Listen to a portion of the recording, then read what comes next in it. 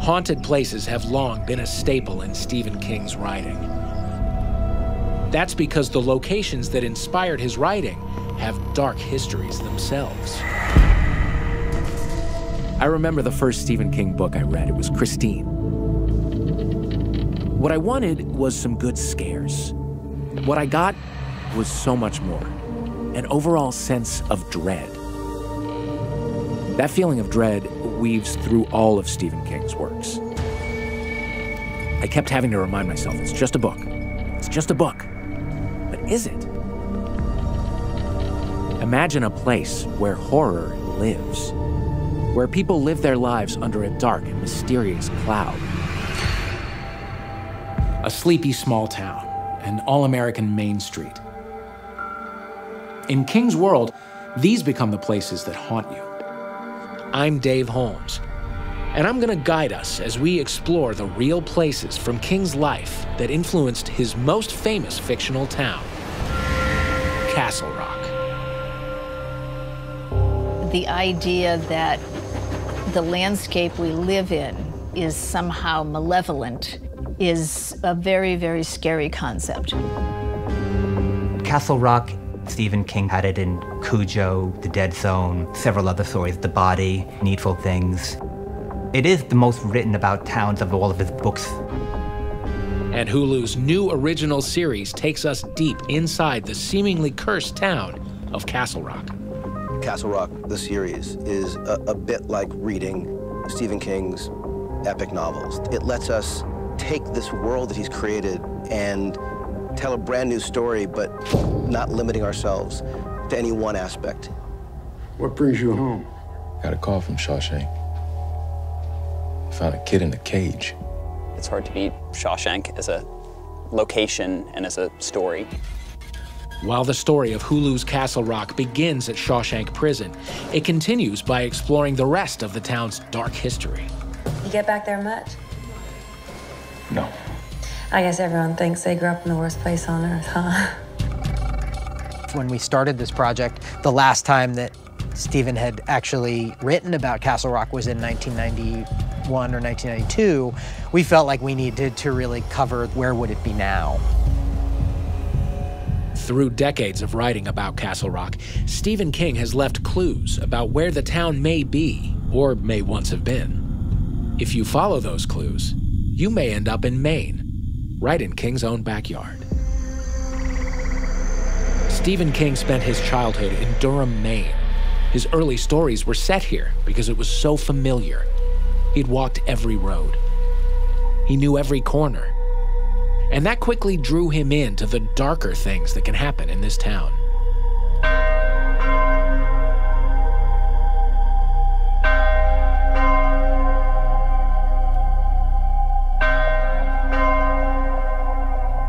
I'm always looking for like past remnants of things.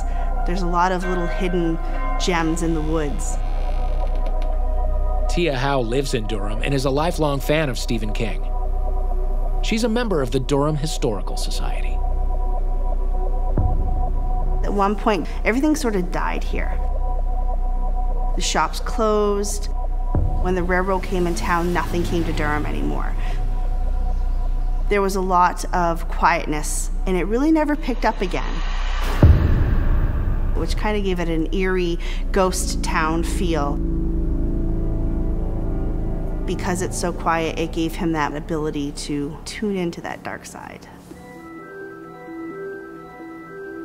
This town, I don't necessarily know if it made him that way, but I think it helped him be that way. Every little story he writes has something to do with something that happened to him. Stephen and one of his friends actually witnessed a man's body being pulled from Runaround Pond. It sort of incorporates the story of the body.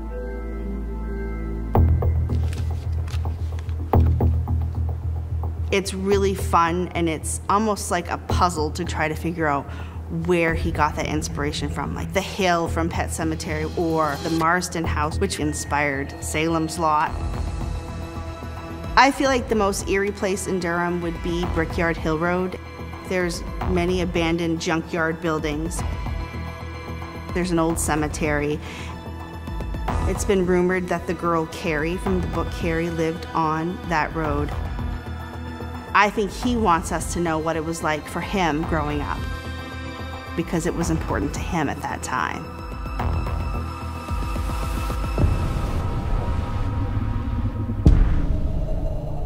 King left the Durham area after graduating high school. He went to college up near Bangor, which is the area he still calls home. And it might be the place that brought him the most inspiration.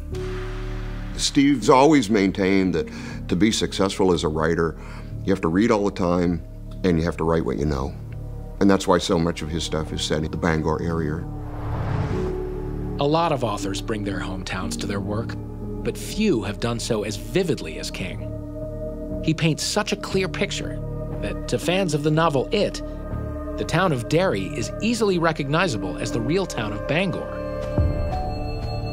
a town Stu Tinker knows well. The beginning of It starts with the little boy Georgie put the boat down in the gutter in front of his house, and eventually it went down a drain. And when he looked in the drain to see where the boat went, Pennywise was in there. In reality, Steve was walking one morning and there was water running into this drain at the end of the street. Something as simple as water going into a drain came out as this fantastic, almost 1,200-page book. For nearly 30 years, Stu Tinker and his wife Penny ran a popular bookstore which specialized in Stephen King's books. Since selling the store in 2009, Stu now puts his knowledge to work, giving tours to King fans of his beloved hometown of Bangor. So along on the left-hand side is what's referred to as the Barrens. The Barrens is where the kids in It always played. The Moorlock, the opening into the sewer system, was located there. Plays a major role in the whole book. Steve's got a tremendous imagination, and I think everybody has those little fears, whether it's in your hometown or somewhere else. It isn't a true reflection of the town, which is good, because I wouldn't want to live here if it was.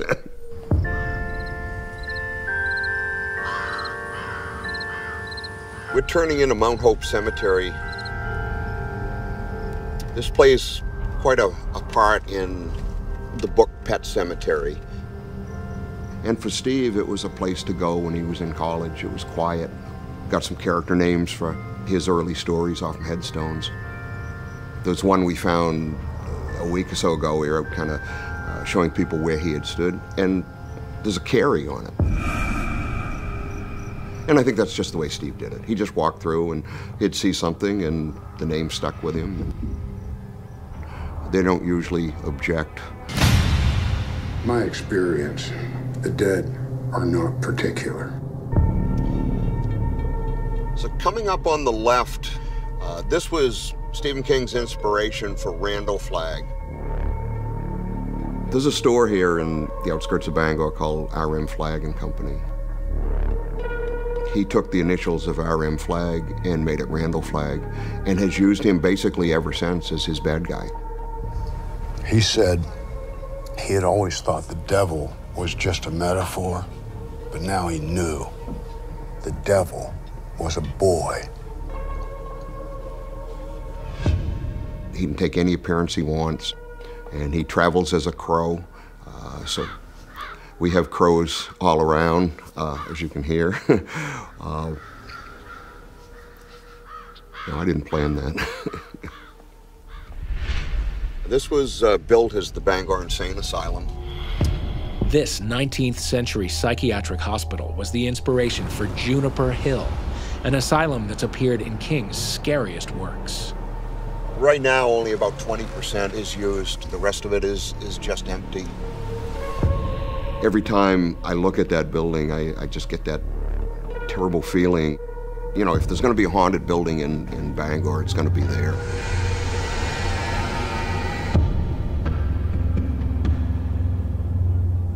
Stephen King didn't just use his own observations in town to create his stories.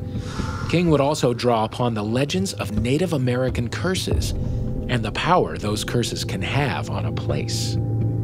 It was very turbulent here in the early years. There was sort of a honeymoon period with the Native Americans, but at the same time, everything was being taken away from the Indians. Leslie Rounds is the executive director of the Saco Museum. She's closely studied the history behind one of New England's oldest and most famous curses. In the summer of 1675, 3 sailors supposedly rowed up the Saco River, and when they got up near here, where Saco is now, they encountered a young Native American woman who was paddling across the river in a canoe, and she had in the canoe with her baby boy. And they had heard that Native American children were born able to swim, so they thought that it would be a good idea to tip the mother and the baby into the river and see if the baby could swim. Well, he couldn't swim, he sunk. Unfortunately for the white people, she was the wife of Squando, who was the sachem of the Secaucus tribe. And he, so the story goes, then cursed the white people and said that from that day forward, 3 white people would die in the river every year until they finally left the shores of the river back to the Indians.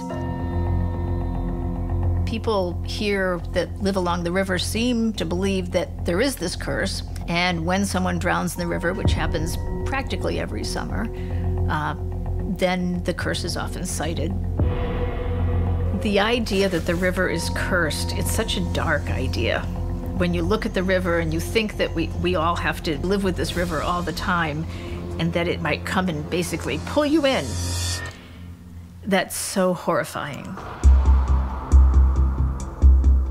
It's not just legendary curses that have influenced Stephen King's works.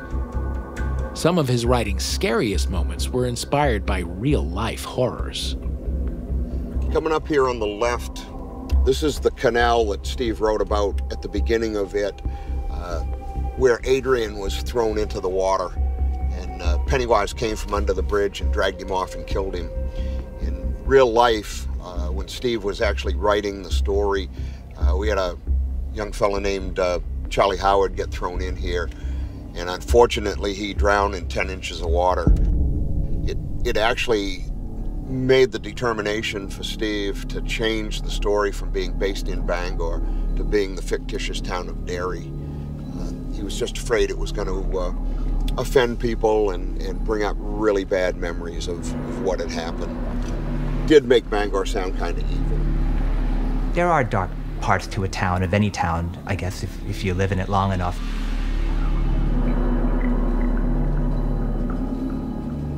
Some of the people that I've met here that have come into the shop, they're disturbed. After years spent building his personal collection, Gerald Winters moved to Maine and opened a rare bookshop filled with Stephen King collectibles and memorabilia. His writing does bring out the dark in people. The books affect them in a far deeper way than they would me, and it can be scary. I have the axe from Stanley Kubrick's version of The Shining, and I don't have it behind glass case. I don't have a little plaque attached to it, because the fans that come in that know the movie, they know what they're holding is one of the axes that Jack swung in the movie, but it is a weapon. The darkness Stephen King creates can have a powerful effect on his fans. Late one night, Gerald met a disturbed King fan who seemed overcome by this darkness. He hadn't looked like he had bathed in weeks. He saw the axe, and then he picked it up, and then he said, "I'm going to release these demons. I'm going to release them for you." So he just held the axe over his head, and at that point I knew that he's either going to hit me or hurt himself. So I have a panic button to the police, and within a minute, the local officer came into the shop, and no questions needed to be asked. He just took them away, and I never saw him again.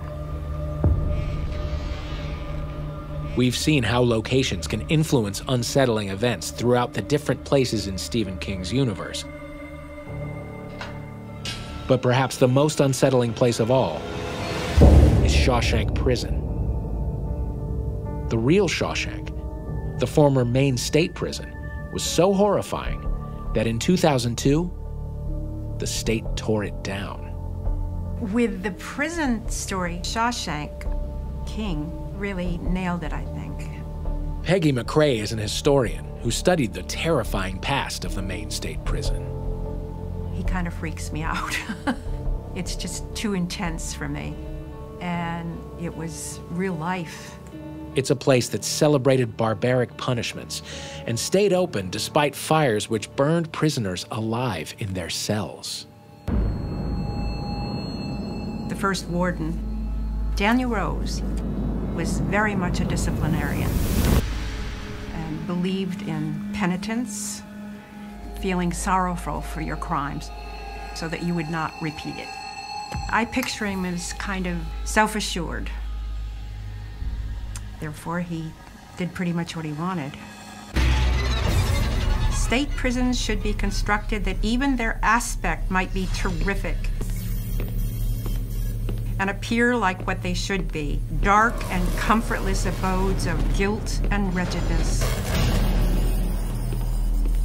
And that kind of sums up what Dr. Rose was pretty much in favor of.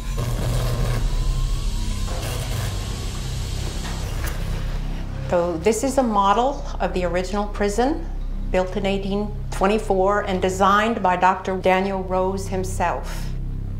The original prison were actual dungeons in the ground.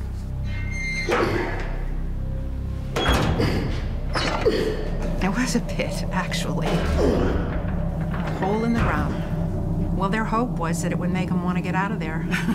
Make them do their time and never come back. What do you think it does to a guy? What? Being here, trapped, alone. They were big on solitary confinement. And it gave them time to turn to their Bible, to repent. It was just very, very harsh for what they had done. It was more his way of dealing with it. It was almost like raising a child. I wouldn't want to be his family, but people died from murder. People died from suicide. People died in the fires. If a ghost wanted to roam the halls of somewhere, I would say that would be a very, very comfortable place for a ghost. The ghost of past horrors may inhabit many places within Castle Rock. And since place is so important in King's universe, the creators decided to film where they thought a real-life Castle Rock would be today. We wanted to find a town that felt like it was sort of Castle Rock after the storm. We did this sort of pilgrim's journey, traveling around through New England, and spent a lot of time in tiny towns in Maine, trying to get a feel for what Castle Rock might look like now. Okay, here we go, and action!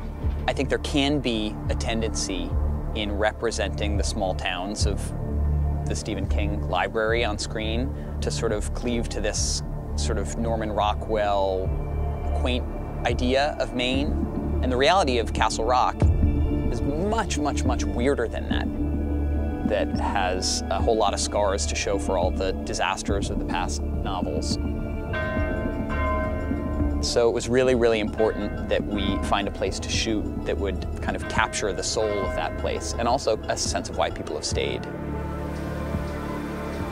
And to recreate Castle Rock on screen, the trademarks of Stephen King's universe also had to be brought to life. Every place that we kind of inhabit has an echo in some way with the larger Stephen King universe. A serial strangler died in my house, and I sleep like a baby. There are sort of a few different levels of the Easter eggs. We believe that in some way the entire thing is kind of a Stephen King Easter egg. I had the pleasure of working on Carrie, and so I thought, how many opportunities will I have to do something so twisted again? There's some dogs that play a very significant role in season 1. Cujo is sort of a part of that lineage. Every time we have engaged with sort of a reference or a place or a thing that has appeared in one of the books, we have always really tried to do it in the service of the story that we were telling in this season. We came to the materials fans And the young readers of Stephen King that we would never have imagined that we would get the keys to the city and be able to try to imagine what life would look like in Castle Rock in 2018. Castle Rock is more than just a physical place we can now see and experience. It's a culmination of all the places and memories from Stephen King's life. Stephen King creates a whole universe of books that are centered around a trinity of made-up towns, but he writes about them so well that every time you hear about a new book coming out, it feels like you're going home again. We certainly hope that across the breadth of the series, we're going to get to touch on a lot of different corners of the King universe. We hope that it'll be an exciting entree to Stephen King for people who may not have ever read a Stephen King novel, and that there will also be some finds that will reward the kind of OCD level completist. What drew us to the material was this feeling that it was a town that's almost like a sort of advent calendar of horrors, where if you open any door or window, there's a story behind it. Done well, horror turns off the rational mind, and it puts you into a situation that is as terrifying as you could possibly imagine, and usually beyond. And Stephen King, the magician that he is, creates these worlds, these stories, and knows how to make you believe.